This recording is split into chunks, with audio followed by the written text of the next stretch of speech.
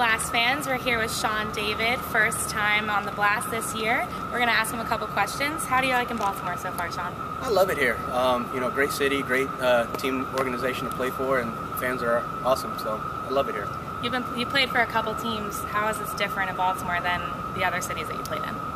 Just how organized and how old the team is. It's got a lot of committed fans, and the organization is just unbelievable. Other teams, I've played for several expansion teams and wasn't so organized, and the fans really didn't know anything about the team, so fan base was a little tough. So playing here is just a great experience. Speaking of fans, are you recognized by any of the fans in the city? Not yet. Hopefully in the future I'll get recognized, but not at the moment. Once you win the championship, right? Exactly. What is your favorite soccer memory? Favorite soccer memory would have to be when I played in New Jersey. One of the world's greatest soccer players ever, Pele, was at our first home game as honorary captain, and I got to meet him and talk with him for a little bit and actually have a few pictures with him. So that's probably my favorite soccer memory. And do you have a pregame routine? Just listen to music. I have certain music that I listen to and kind of gets me hype and ready for the game.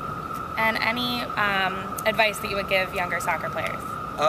Just work hard. A lot of energy. Play aggressive. Never give up. Whether you're not as good as another player, maybe in your energy and hustle would probably be the best bet.